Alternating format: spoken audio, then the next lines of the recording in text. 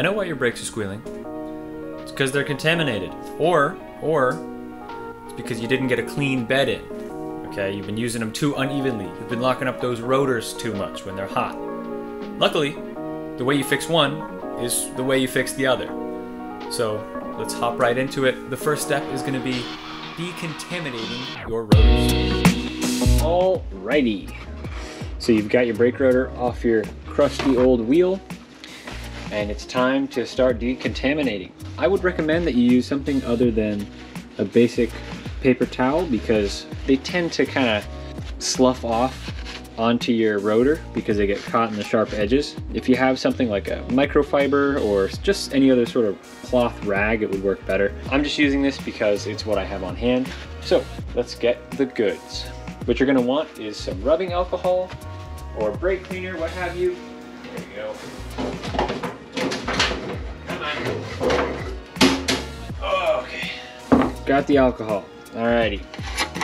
So you're not gonna wanna just dump it straight on there. That'd kind of be a waste. Just wet your cloth a little bit. There you go. And really work your way around the braking strip of your rotor. Just really rub it well. You're actually gonna start to see, this one's a little older, hasn't been used for a while.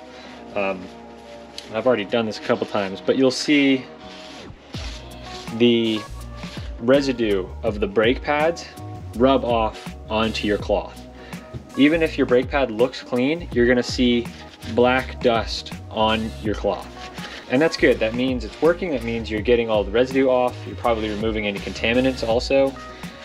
So that's good, you want to see that. So you're just gonna rub it all the way around, and if you can, wear gloves while doing this, or at the very least, wash your hands with soap and water, and then spray them with alcohol just to get the oils off of your hands. It'll really dry them out. It's terrible for your skin, but it's quicker than putting on gloves sometimes, so that's what I'll do.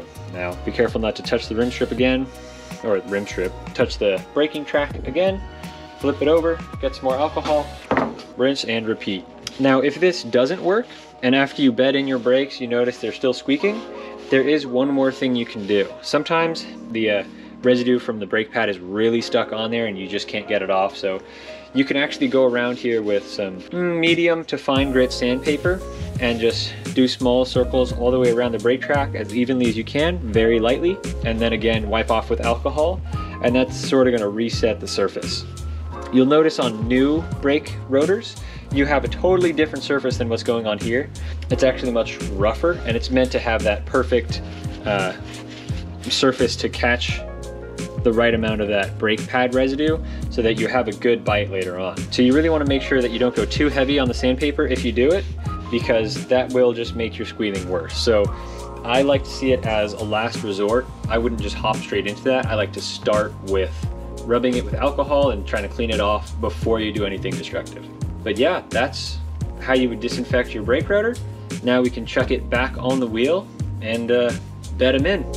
Alrighty, so after you've decontaminated your rotor, what you're going to want to do is decontaminate your pads. It's pretty simple. All you're going to need is obviously your pads and then a little piece of sandpaper. Grit doesn't matter too much.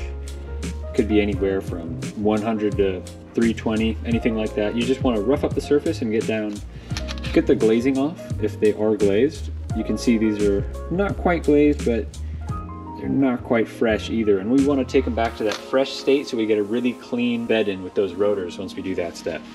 So I'm just going to spray everything with alcohol real quick. That's going to be your best bet to really just disinfect everything and make sure any oils are taken away with the sanding. So I'm going to spray them like so. And the alcohol, the good thing about that is that it just bakes out, so you're not going to be left with like alcohol residue because it does just disappear. And if I had a sanding block, I would be using that, but I don't, so I'm just going to go ahead and freehand it. Small circular motions if you haven't sanded surfaces before. That's what's going to be ideal. Really light sanding. I don't know if you can tell already, but there's sort of a black sludge on there. I'm going to get a rag and wipe that off. As you can probably already tell, sanded pad is a lot lighter than the unsanded pad. And you can see all that sludge there. And it's not necessarily that the sludge is the problem, that's just brake pad dust. And you know, that's what happens with brake pads. But you want to make sure that there's no contaminants on that surface level. So you got your alcohol and you're just wiping off anything that comes off. And again, that's just to give you a really nice bed in when you go to those rotors, to make sure you're not depositing any contaminants and that you have a nice fresh surface. Because if your pads are glazed and you go to bed in your rotors, you're not going to have a good time. Take your time with this step. You don't want to rush through anything, but it's not that hard either. And you also don't want to sand too hard that you really lose life on your brakes, because that is a bummer. It just means you're going to have to buy brake pads sooner. These look pretty good now. High hopes for these. So let's go ahead and bed in those rotors. So now we're at the bed-in phase. What you're going to want to do is, I'm on the e-bike here, so I get a little speedometer. I don't know if you can see it, but you want to accelerate up to about a jogging speed, 13, anywhere from about 12 to 15 miles an hour. And then with one brake at a time, you want to slow down to about walking speed without stopping, without locking up your wheels, and then accelerate back up to jogging speed. And slow back down to walking speed. And then you want to get back up to jogging speed.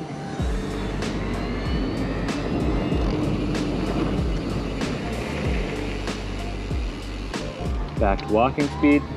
And you want to go up and down those two from jogging speed back to walking speed about 10 times. So that's the fourth time, fifth time, sixth time. It really helps if you have like a hill to do this on,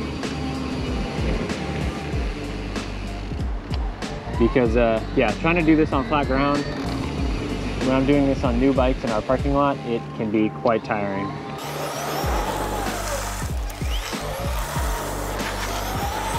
Number 9, I think, and then number 10.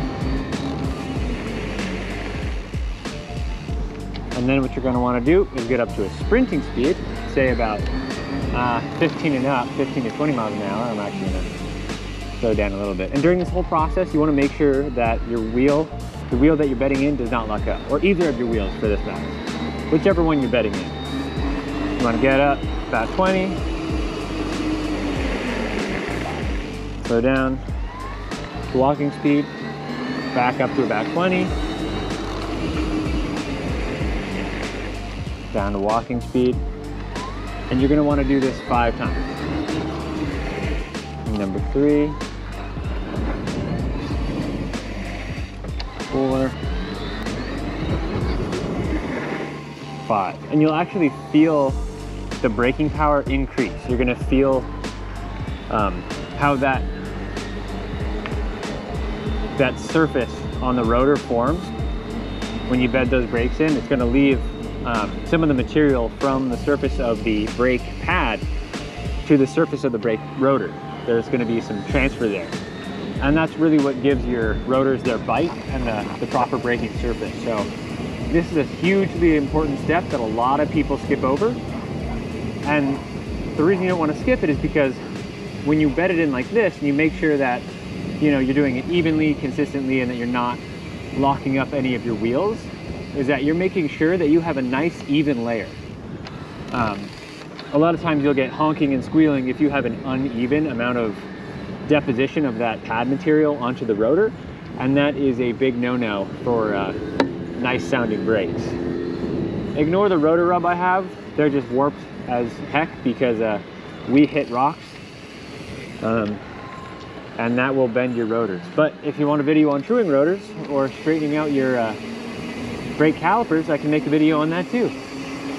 But yeah, that's the final step. You've completed your true, and now you want to try not to touch that brake for the next 10 minutes. You want to let things cool down, let that transfer. You want to make sure everything's settled in, cooled down before you use that brake again. So, not going to use that brake. I'm going to head back home, and that's it. So now that you've finished bedding in your rotors and you've decontaminated your pads and your rotors, and everything should be back up to snuff. If it's still squealing, you can repeat the process, and sometimes that'll help. But really, if it keeps on squealing like that, you're gonna have to do something a little more serious. There are some products out there like Squeal Out, which kind of acts as a rotor polish, which is kind of meant to be that perfect grit. It's a paste that you can sort of grind out the surface of your rotor with, and I've heard good things about that. I've not used it personally, but I've heard good things from friends. And then new pads, that can always help. If you really decontaminate your rotor and then get new pads just to make sure they're not glazed, that can be hugely beneficial as well. But I hope this helps you. It's helped me a few times. So yeah, please leave a like if you feel I've earned it, and go out and ride.